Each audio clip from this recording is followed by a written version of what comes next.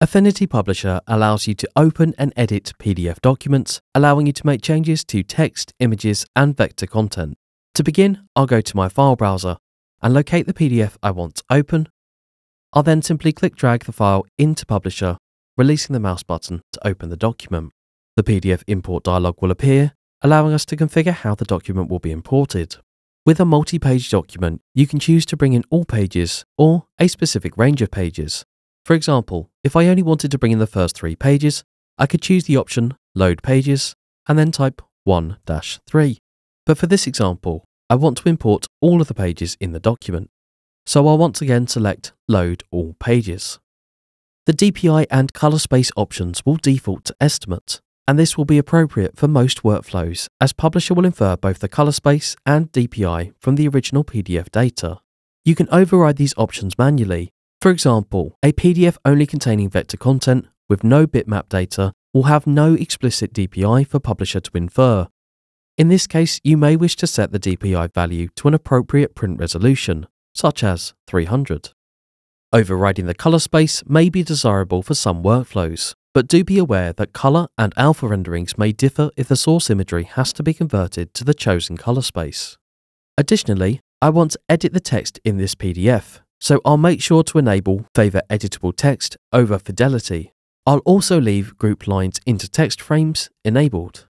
With these settings applied, I'll then click Open. Publisher will then import the PDF and explode its layer content into a layer structure for each spread, meaning we can easily edit text and images. So we'll start by updating some text. We'll zoom in slightly to the left-hand side.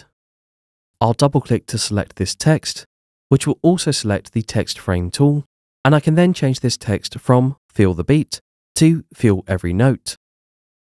Notice the text exceeds the bounds of the frame, so I could then choose to extend the frame to make the text fit, or select the text and on the context toolbar, change the text size. Similarly, I could scroll down to this text frame here and adjust its text, changing 75 to 32. We can also make some adjustments to the vector content in the PDF. So I'll switch to the Node tool, select this triangle logo here, and then we can adjust these nodes slightly to reveal the lighter gradient of the shape below. Zooming out slightly, I can see that the right-hand page here is quite text-heavy, so I think I'll swap out the last text frame on this page for another image. I'll start by deleting the last text frame, and to do this, we'll switch to the Move tool, which is V on the keyboard, select the last text frame, and press Delete. I'll then place an image by going to File and choosing Place. I'll locate my image and choose Open. I can then single-click to place the image and use the Move tool to reposition the image and adjust its scale. Finally, I can change the colors of this page by using an adjustment layer. I'll make sure I have no layers selected by pressing Escape, and then I'll go to Layer, New Adjustment, HSL. I can then adjust the Hue Shift slider until I find a new color combination that I think works well with the document. I'll close the adjustment dialog for now, but this change is non-destructive. If I decide I want to revert the color change, I can hide the adjustment layer on my Layers panel and return the PDF to its original colors.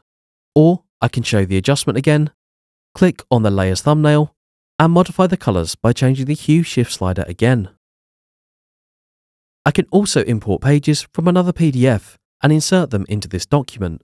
So to do this, I'll go to Document and choose Add Pages from File. I'll locate the PDF I want to import the pages from, and I'll choose Open. The Add Pages From dialog will appear, and I can select the number of pages I want to import. In this instance, I want to import all of the pages, but I could choose to import a range of pages or a specific section of the document instead. Using the options below, we can choose where to insert and position the new pages. So I'll make sure we have After selected, Pages rather than Sections, and I want to insert this page after page 6. I'll then click OK, and we can see that Publisher has automatically imported the pages from the PDF into my current document. Once I'm happy with the changes that I've made to the PDF, I could either save the file as a native Affinity Publisher file, or I could choose to re-export the file as a PDF by going to File and selecting Export. I'll choose PDF as the export format from the drop-down menu, and I can then also modify the export settings explicitly or change the presets here. In this case, the file is going to be printed, so I'll leave the preset set to PDF for print. But if I wanted to export for digital purposes, I could select PDF Digital High Quality. I also want to make sure that in my advanced settings, that the Embed Font option is set to all fonts. Choosing this option will maintain the text in the PDF, exporting the text as editable text rather than curves. Once I'm happy with my settings, I can select Export, I'll rename the file, and choose where I'd like to export the file to. We'll then click Save. And there we go, that was how to open, edit and re-export PDF documents in Affinity Publisher. Thank you for watching.